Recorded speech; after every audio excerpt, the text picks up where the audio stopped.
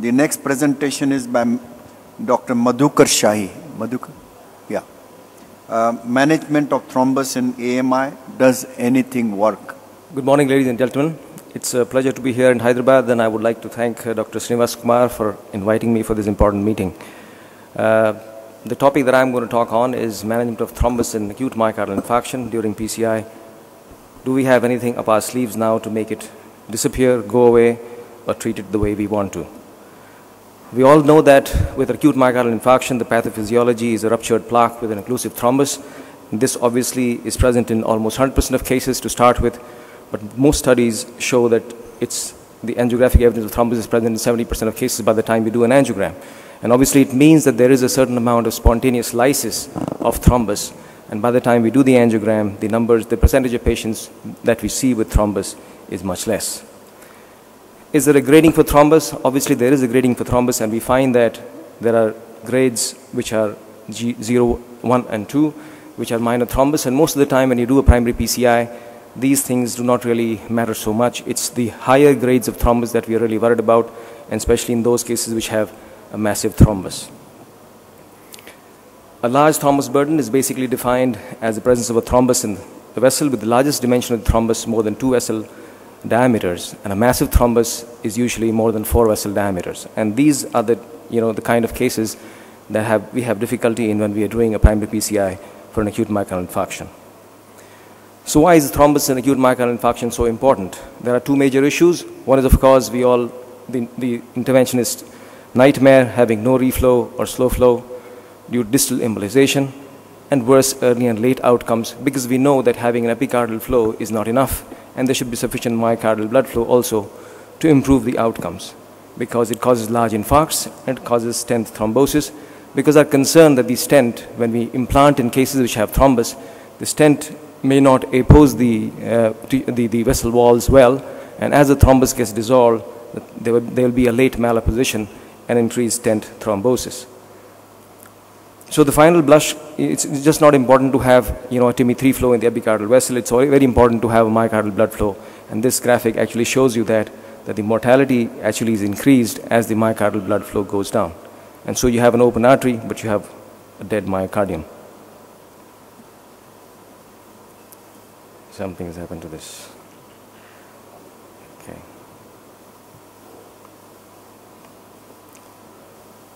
This is an example of a case which has a thrombus. You can see thrombus in the circumflex vessel. You can see balloon being done to open it up. There is large amount of thrombus. Balloon again. Extensive amount of thrombus here. The operator decided to stent it now. So that's one stent. More thrombus proximally. That's the second stent. And that's what happens after you put in the second stent. The thrombus is embolized, gone distally, and you actually get no reflow. I just want to, yeah. And you can actually see the thrombus gone distally. This was subsequently retrieved using an export catheter. So angiographic stent thrombus, this study clearly showed that the large thrombus burden is an independent predictor of major adverse cardiac events and infarct-related artery stent thrombosis in patients treated with DES for STEMI.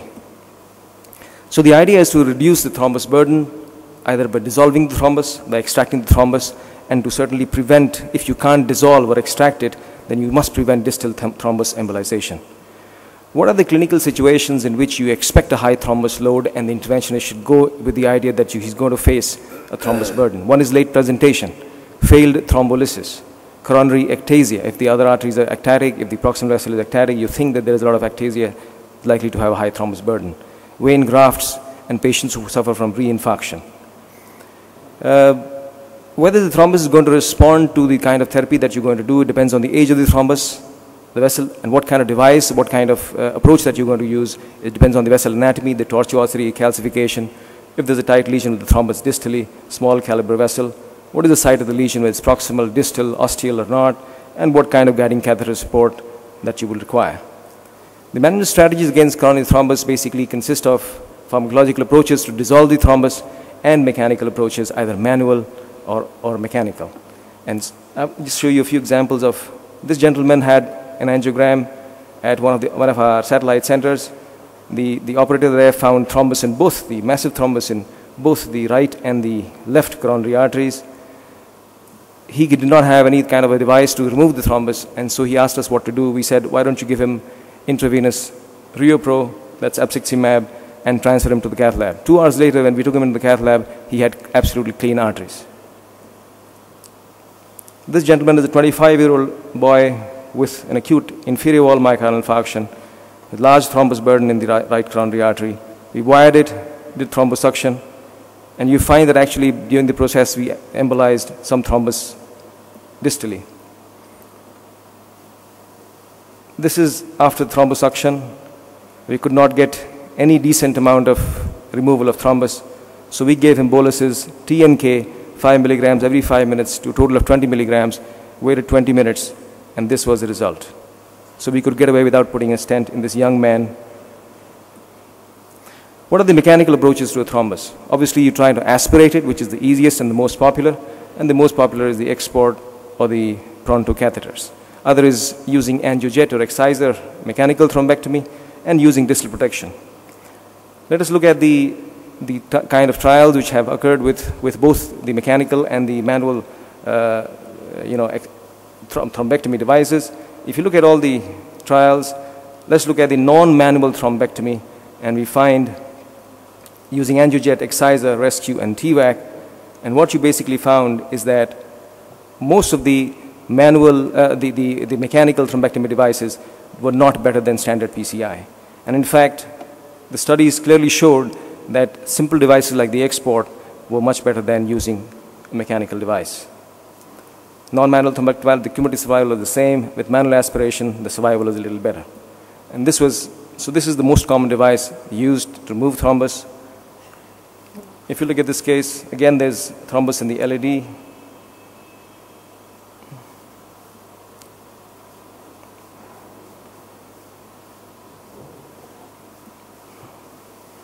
Wire down, some thrombosuction done, flow is much better.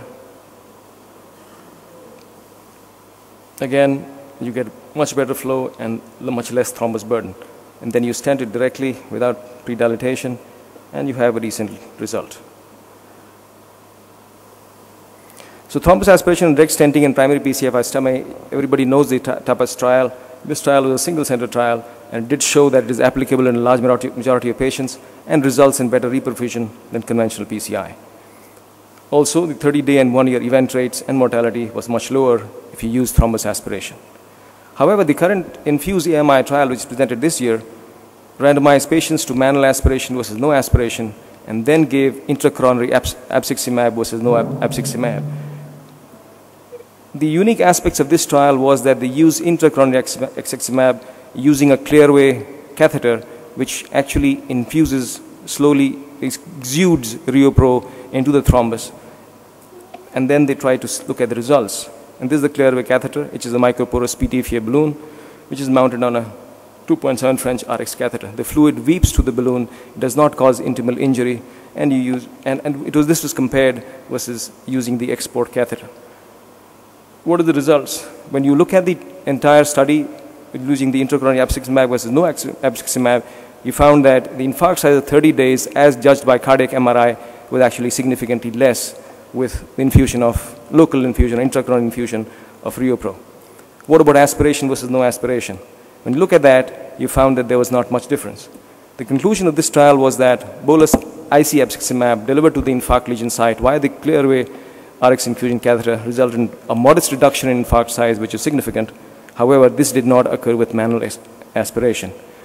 I don't think the last word has been said on this, and when we treat all comers with acute myocardial infarction with these kind of devices, it is important for us to understand that every patient is not the same.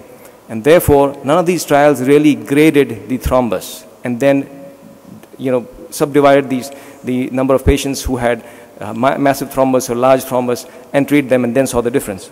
So when you treat all comers, then you have a lot of patients who, when you put in a wire, you just find a small amount of thrombus, and these patients are not going to be benefited by using export or anything else. So what are the issues with thrombectomy? The amount of aspirated thrombotic material is usually small. that was almost less than 0.5 millimeters seen in the TAPUS trial.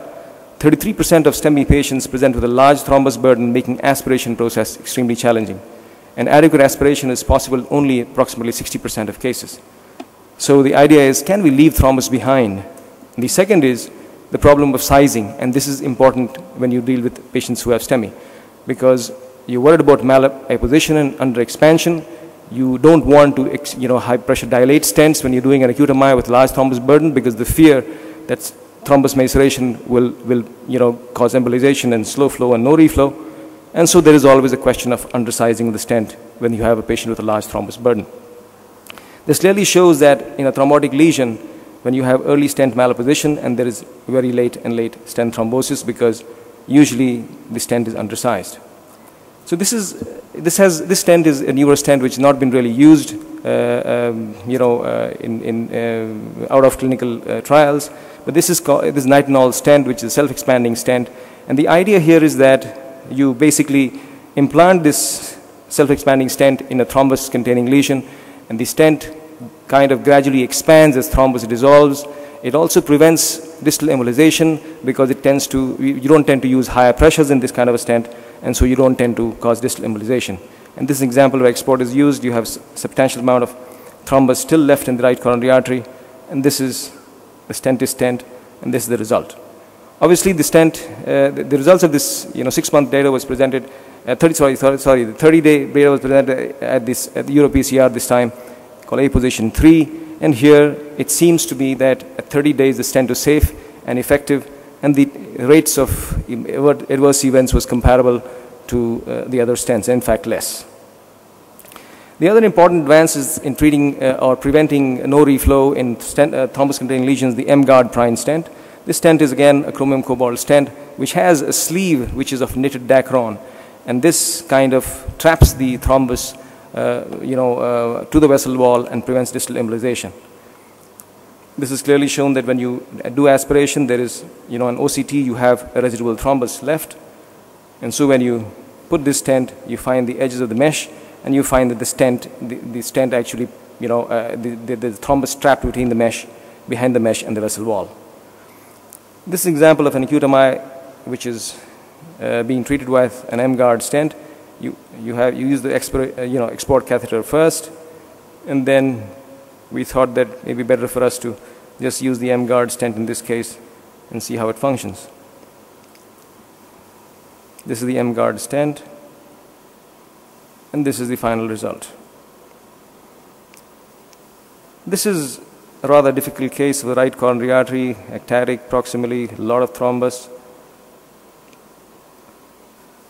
Wire down, you see the amount of atherosclerotic plaque and thrombus in this vessel. Can you please finish your lecture, because your time is up, please? Yeah.